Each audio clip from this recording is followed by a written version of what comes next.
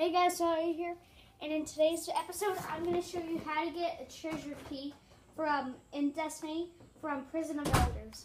And how you do it, as always, go to Prison of Elders. And once you launch, make sure you have professionals with you, like... Okay, never mind. Don't worry about that. Just make sure you have really good people on your side to get the treasure key from Prison of Elders.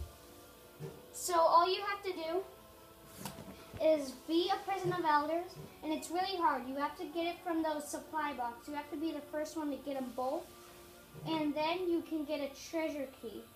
Now what this does is, beneath the Prison of Elders, when you do it, you get I think it's a treasure, a big treasure chest, and you can unlock it with using the treasure key.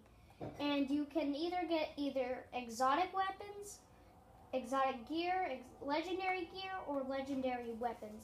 For example, the Vesta Dynasty you might get, Mercury, I don't know. But you can get either, or maybe a rare blue. I don't know.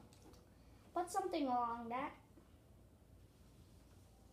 So once you, defeat it, I will show you how to unlock the treasure thing, whatever you have to do. I don't know. I have no idea. But I will show you whatever you have to do. So once it's the final round, I will show you what the treasure key does, if I can figure it out. I think I know. I know how to. So all you have to do is just complete a Prison of Elders round, like I said, and